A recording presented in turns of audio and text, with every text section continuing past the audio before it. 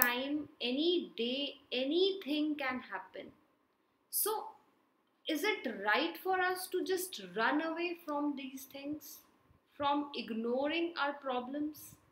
I don't think so.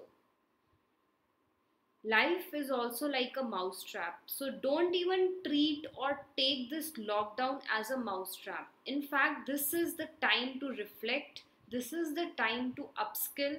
This is the time to prepare yourself for the post lockdown when things will be fair enough, everything will be good, and we all will be doing our work without even wearing those masks.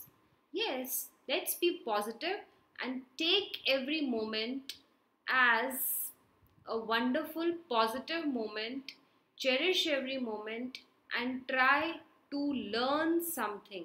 So, utilize this time wisely and stop thinking that you are in a mouse trap. Okay?